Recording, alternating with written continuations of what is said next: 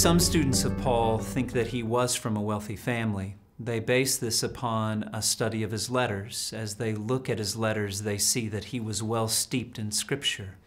They also observe that here's a person who was familiar with various aspects of Greek and Roman rhetoric.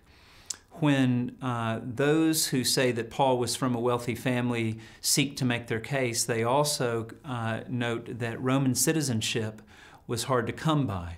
According to Acts, Paul was a Roman citizen. In fact, Acts claims that he was also a citizen of Tarsus. These kinds of things are not possessed by average people, it is argued. So they say that Paul's family got citizenship perhaps through purchase.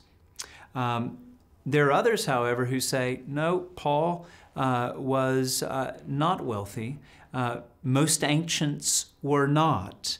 And Paul, like they, lived a subsistence existence, hand to mouth. In fact, they point out that Paul himself plied a trade. He was a leather worker. He was a tent maker. Maybe he learned this later as he began to do his ministry, but more likely, they say, he learned it from his father. Tent making is not exactly the work of an aristocrat. Truth be told, we don't know.